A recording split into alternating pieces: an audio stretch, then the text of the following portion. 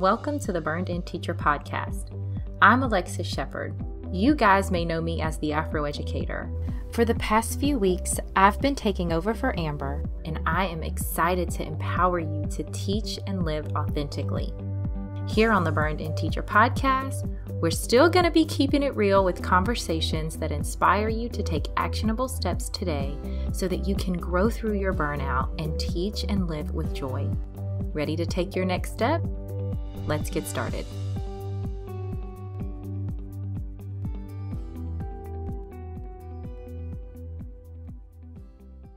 Hey there, Burned In Teachers. I'm excited to be back with you for the third and final episode of my podcast takeover for the Stand with Educators series.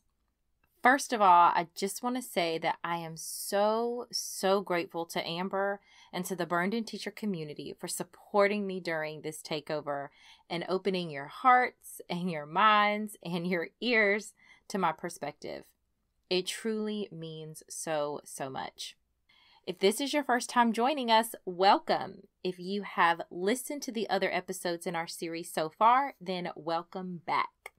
In my first two episodes, I did a deep dive into toxic teacher narratives in episode 109, and then in episode 110, which was the last episode, I explored these narratives and how they contribute to the teacher-administrator relationship and the way teachers perceive how we can or can't address our school leaders. In this episode, I'm going to offer some actionable steps that any teacher or even admin anywhere can take to begin establishing or growing a culture of wellness in your building. So we've addressed the toxic narratives that are the basis for much of our limiting beliefs. And like I just said, we've discussed how those limiting beliefs can affect our relationships with our principals and our assistant principals and our school leaders. Now is the time for us to integrate the conversations from the previous two episodes so we can take steps to creating an environment that supports rather than suppresses teacher wellness. We already know that the problem of burnout and overwhelm is systemic. Through no fault of our own, teachers have been subjected to a host of expectations that are impossible to meet on a consistent basis. A sustainable classroom career is becoming more and more of an anomaly. There's a national teacher shortage that I could reference. We know that 50% of new teachers leave within the first 5 years. There's also data out there that suggests and indicates that fewer people even want to be teachers, right? They see what we go through and they see our experiences and they're like, I'm not signing up for that. In the last episode, I even went into a little detail about the teacher shortage crisis in my state and how many thousands of openings existed at the beginning of the school year and how many teachers left by the midpoint of the school year. We have to reimagine systems where whole teachers are prioritized in the same way as whole students. As a teacher, it's difficult to reach the whole student when you aren't whole or at least working towards it yourself. Addressing the needs of the whole student requires an immense investment of time, emotional, mental, and even physical energy. We have to be at our best if this is going to happen. Self-care and that wellness component can't just be about what we can do ourselves. Yes, it begins with the individual, but our communities and our villages also have to be invested in promoting the well-being of each other. It's going to be difficult to maintain my wellness as a priority if you don't think that my wellness is a priority too. Creating cultures of wellness in schools is all about developing norms and readdressing systems that get at some of the chronic issues, most of which stem from teachers not being in rooms where decisions are made. So when I say cultures of wellness, I'm talking about an environment that fosters connection, empathy, and equity. Cultures of wellness extend beyond the, hey, how are you? It's about investing in creating an environment where how you are truly matters and preemptive actions are taken to address probable stressors and provide staff with real support for their struggles. So let's dream. Let's talk action. Let's talk about what this could look like. Here are a few things for you to consider as we close one school year and reflect on how we can make the next one better. I believe that all of the recommendations I'm about to give here are best executed if teacher and admin are involved. Remember, it takes the community. However, if this isn't possible or you're really nervous about starting at the admin level, these are items that can be coordinated by small groups of teachers, such as your grade level team, or maybe even a small group of, say, you and your teacher friends want to get together and try some of these suggestions out so that when you go to your admin, you already have a little bit of experiential data to provide. Now, before we attempt to shift norms and change systems for our entire school, we first have to start with that change of self. We talked a lot about this in episode 109 and the importance of reframing our own beliefs about what it actually means to teach well. So my first action step is to be mindful of opportunities to use your self-work to help a colleague. The systems and cultures in our schools and around teaching are so deeply embedded that we can't just tell our colleagues to do A or B. They have to demonstrate a readiness to receive it. Oftentimes, the individuals who need or would benefit from the change the most are the ones who are most resistant. I know that seems so counterintuitive because you would think that the people who need this work the most, the people who would benefit from this the most, would be the ones who would be clamoring for it, and oftentimes they aren't. Here's the thing, y'all. You aren't going to change anyone's mind, but you can share your experiences. What I found is that when you share your experiences, you invite someone else into the idea that they too can create boundaries, for example, or lead a life that doesn't entail working endless hours after school. This sharing opens the door to influence. By sharing your experiences, you may, and likely will, inspire or motivate someone to reflect on their own situation, and maybe they're inspired to reframe their own narrative too. The next action step is to consider or imagine what systems could be in place that would help you and other staff be better longer. This is the part where we start to take action in uprooting those old norms and seeding new ones. This might look like consistent wellness checks. I actually do this weekly with my students in my classroom. It's a simple Google form with 5 questions that asks things like where my student's head is at, what I can support them with, and something that they're looking forward to within the next week. It's a way for me to make sure I'm aware of what's going on with them. Similarly, administration could do wellness checks with staff, asking where their head is at and how they could be supported within the next week, month, semester, quarter, or whatever interval works. My recommendation is to start with the grading period. In my district, every 4.5 weeks, there's either a progress report or a report card. Since the end of a grading period tends to be stressful with finalizing grades and conferences, this might be a good time for school leaders to check in with staff to find out how they're really doing and to provide tangible support that helps teachers in their overwhelming frustration. Keep in mind that this will be a new system, so starting with more spaced checks will help create a routine that's sustainable. That's the key here.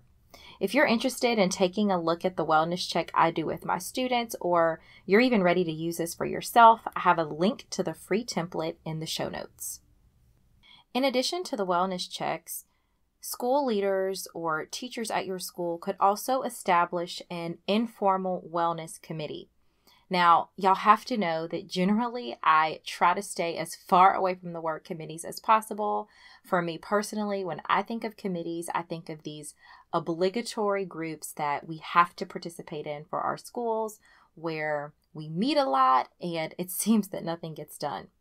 When I say establishing a wellness committee, I just mean an informal group of coworkers, colleagues, or even teacher friends who can be dispatched to check on staff members who need immediate support. For example, let's say that your administrator or your school leader notices that a certain teacher in the building has something that they're really struggling with, and they really need somebody there to listen, or they need to know that somebody in this building is there for them. Somebody from this informal wellness committee or a group of people could follow up with that teacher and just provide a space for that teacher to express how they feel, to know that someone is there for them. Oftentimes, we feel like we're going through things alone. I know many of us have that one or two teacher friends that we feel like we can go to, and that is an amazing thing. But I think it's important that as an entire collective, we feel in our school buildings that we are truly supported by one another and not just by the one or two people that we've established close relationships with. Another action step to shift norms towards creating a culture of wellness is follow-up meetings. So a couple of minutes ago, I talked about having that quarterly or bi-quarterly wellness check. It was that simple Google form that teachers fill out to quickly let administrators know how they're doing, what's going on, and how they can be supported. In these follow-up meetings, administrators might set aside 30 to 45 minutes within the week or two of the wellness checks just to provide a listening space. This can be done by grade level teams, for example. At my school, when we have meetings, we generally distribute information according to grade levels. So all of the 6th grade team will meet, or all of the 7th grade team will meet.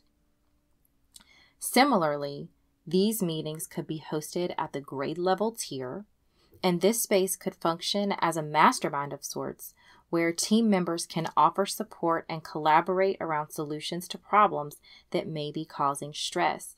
It would also be really important for administrators to be involved in these meetings, to listen to what their staff are going through, and to be able to also problem solve with us. This would be similar to the way that we place our students in collaborative groupings during class, and we allow them to bounce ideas off of one another and to problem solve and support one another. These follow-up meetings for the wellness checks would work the same way. These follow-up meetings could also be held one-on-one.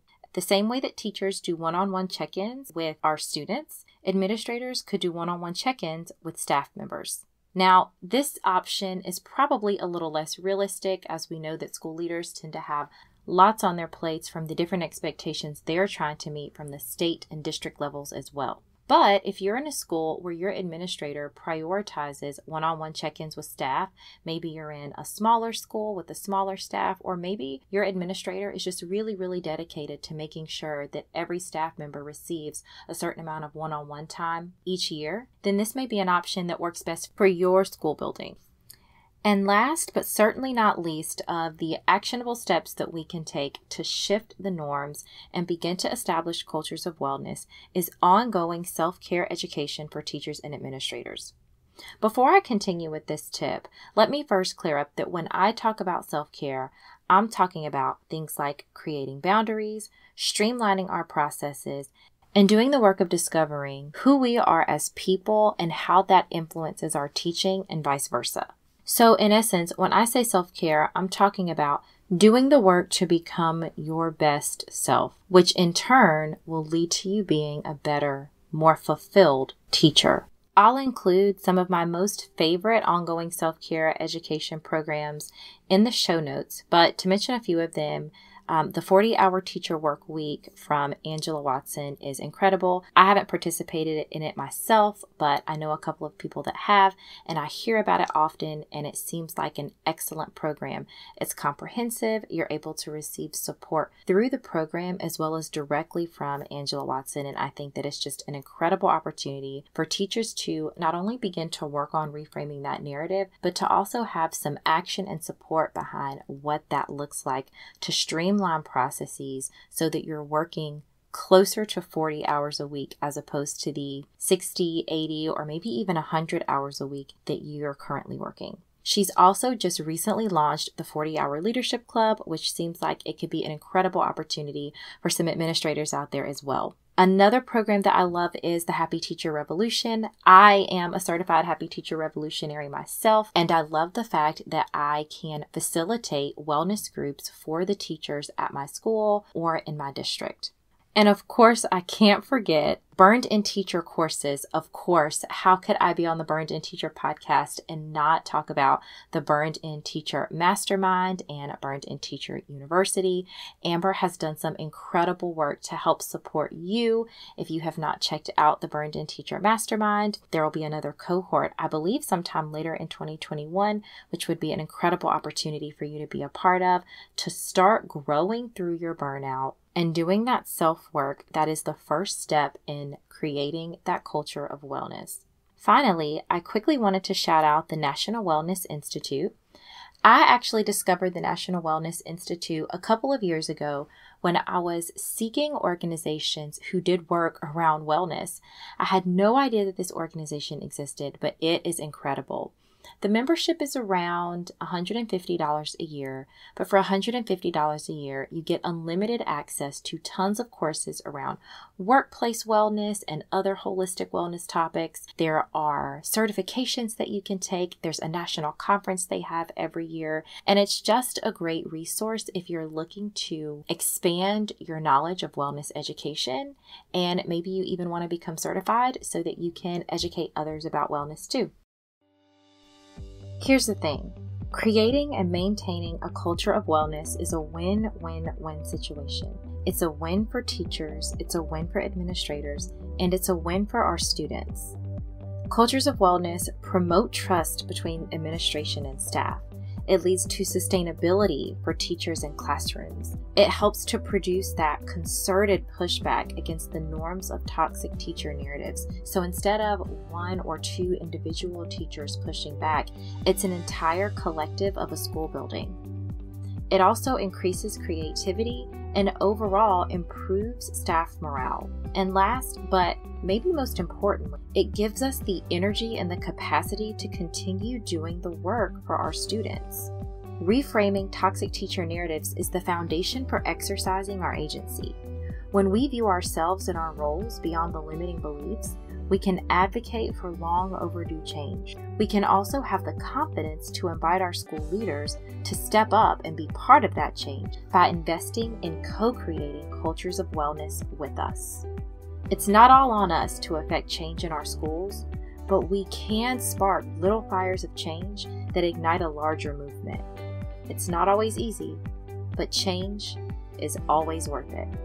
I'm so proud of you. You've just taken another step towards managing your burnout. Until next time, take care.